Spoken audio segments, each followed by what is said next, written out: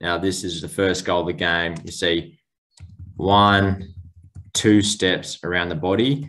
He has a massive backswing, which allows him to get a lot of power into the kick, then rotating those hips through, making good contact, good leverage on the ball. And as you see, goes 50 odd meters through the clearance out the middle. Look at him running flat out. I wish the camera would stay at this angle, but what I want to show you is how he lifts that ball up. Now, a lot of people might say that's a really high ball drop and deter players from doing this, but watch how he actually keeps guiding the ball down. And then when you are on the run, it is very hard to kick the ball low.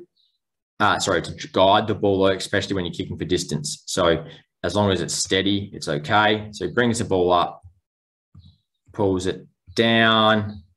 It's steady again. Look at the backswing, massive backswing, accelerating through the kick.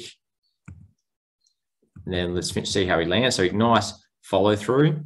And then he's going to roll onto his kicking leg, which should naturally occur in all players when they're kicking on the run. Parker gathers the ball, 0.9, less than a second to get this ball out, dribbled along the ground, straight through the middle. Petracca is getting cute here. We've seen so many different types of kicks from him around the body.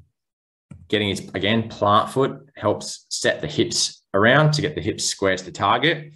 So again, another good coaching point there. Get the hips, get the plant foot where you want it to go, and that will let the hips come through. And then he's just got a really good relationship with the ball. He's obviously been at a high level. He can do different types of kicks like this. Such a deadly kick. So I talked about angles of the ball. Now, again, and relationship with the footy, knowing what works. This probably ball is a bit more upright. He's not going to quite match the way his foot's coming through, but he's still hitting that good part of the ball on the good part of his foot. Again, practice it. This is where allowing your players to explore at the start of training, not always just keeping them kicking straight. Let them get creative in the way that they kick.